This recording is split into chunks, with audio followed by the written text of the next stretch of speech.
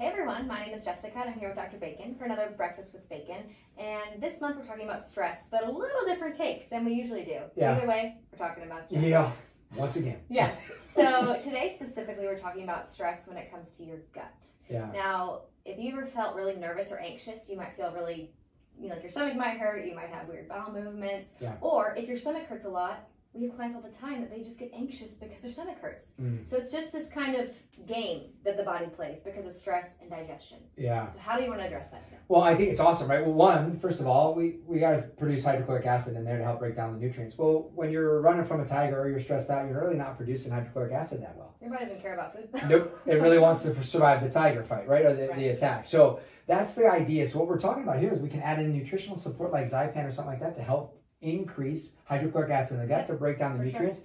Because then what else goes along with that? You need nutrients and minerals to help your stress response.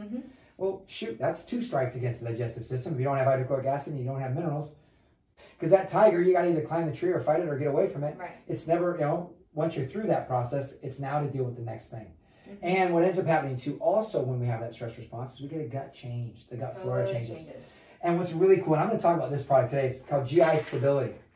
What this does really well is it actually supports and feeds good microbiome, which is amazing because we don't really get that many targeted nutrients for that. We just throw a bunch of probiotics at it, right? Like, oh, just get more probiotic. When really what we should do is be really strengthening the good bacteria, not just throwing in a bunch. And this will help us strengthen the good bacteria so that it can help you deal with that stress response better.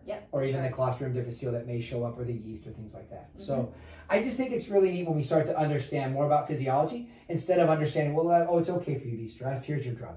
Or, oh, it's okay for you to be stressed, here's this.